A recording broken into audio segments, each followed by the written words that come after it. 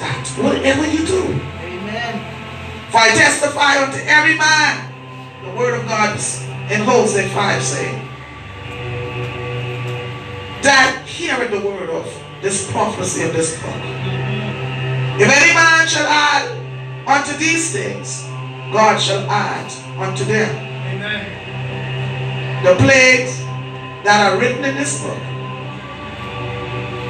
And if any man shall take away from the word of the book of this prophecy, the Bible said, God said, I will judge them. I will judge them. Someone give God some praise in the house. Hallelujah. He said, if anyone take away from what I have set up, that's how serious the landmark was. He said, I will deal with them, I will judge them, I will take away, I will take away them out of the book of life, the Bible says, and out of the Holy City.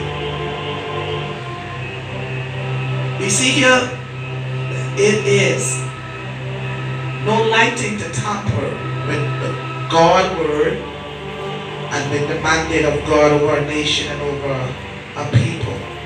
Never tamper with it. God has set standard and principle in which that He set forth, and no man is supposed to change nor touch it. Someone tell your neighbor, don't touch the landmark. Don't touch the landmark. There are some landmark that you know that is there, that is set up around you, your family, and some of you here, other persons just want to change the landmark, the principle and the things that you have been grounded on. We refuse to just be a part of them. Touch it not. Because as you touch it, you can lose out. You can experience the judgment of God. And I believe this would have happened to our nation. I strongly believe this. That someone had removed the landmark. Jesus. I strongly believe it. God loves us. He loves a people who serve Him and who honor Him. Whose God is the Lord. The Bible said that nation will be blessed.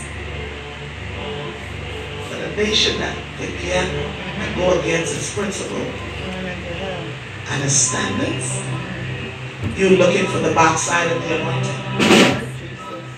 And this will happen to the psalmist. And the Lord said, tell His people to replace the landmark. Replace it back.